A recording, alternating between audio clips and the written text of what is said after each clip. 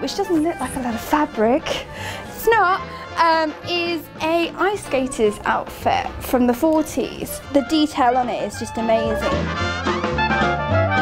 So this is basically my 1940s dragging kimono.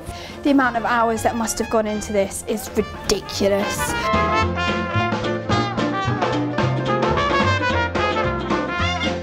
This is my most amazing dress that I am in love with and wish I could fit in. So this is basically a 1940s choice Sam. So basically they're the Asian dresses of China and Japan. If I see something and I can't have it that time, I will go out my way to buy it for my shop because it's just super rare. And I found that and I was literally like doing a little happy dance when I found it, and like the person that was selling it to me was literally like, is she okay? I was born and bred on a market stall.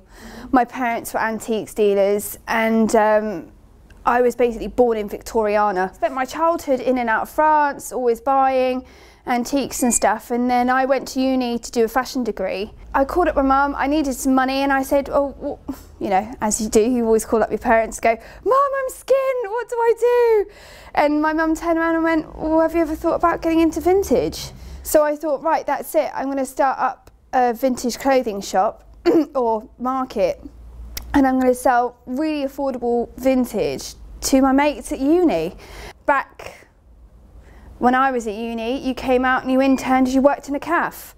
But because I basically assisted for 4 years, I got so much knowledge and knew so many people and was shooting quite a lot that I came out and I got offered the job at Bonafide magazine. I built up such a client base with my vintage that they were like, can you just stop meeting us? We want this, we want that. And I'm like, yeah, I've got that. And I'm like, it's in my warehouse. And they're literally like, well, can you just open a space where we can just come to you and everything's there? And suddenly I thought, yeah.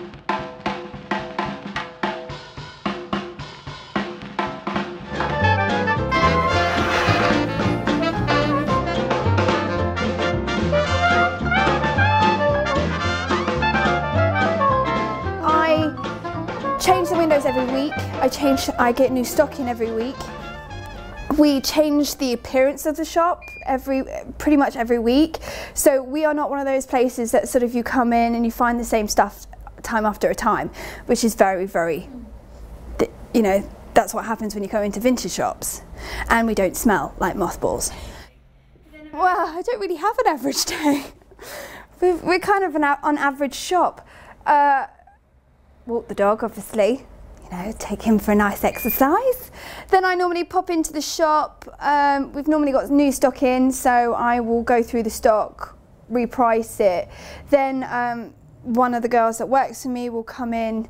We'll start discussing our plans for the week, you know, press, everything like that. We've got clients coming in who I need to be sourcing for. And then she starts doing stuff for the website.